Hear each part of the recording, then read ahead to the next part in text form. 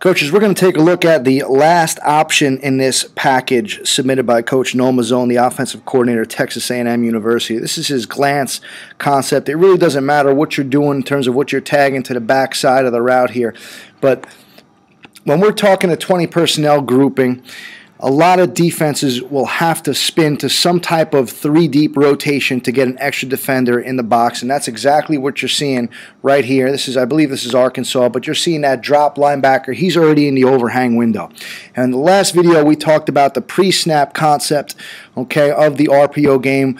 When you come out in 20 personnel in these 2-by-1 formations and examining where that nickel defender is, or that Sam linebacker. So you see pre-snap here, the Sam linebacker is able to leverage that bubble. So it's no longer an option for the quarterback pre-snap to get it out there.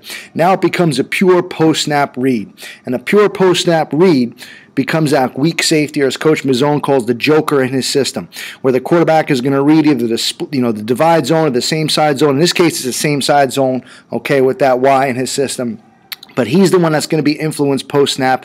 And at this picture, unless this player does something drastically different, you are going to get that window in the middle of the field. You have a free safety here cheating to the middle of the field or cheating to the twin receiver side, so there's a lot of space in that area the quarterback could exploit.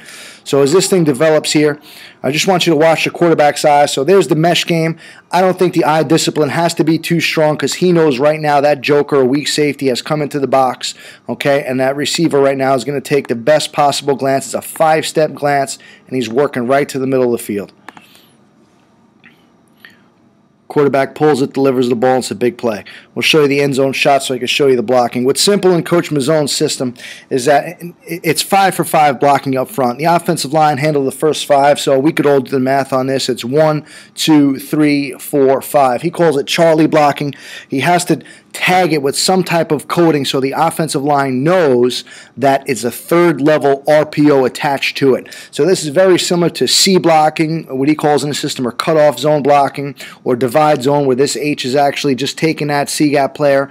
Right now, this tackle has to know as he takes his tracks, okay, he has to be patient and stay on his man because there's a possibility that the quarterback's going to throw the ball, and who knows what the line judges are looking at in most situations, but you can get called for the infringement on that 3-yard penalty. So we'll just take a look at here. The line's blocking their zone tracks. Okay, you see right now with this H, he's responsible for that C gap. Okay, and he's going to handle that backside player.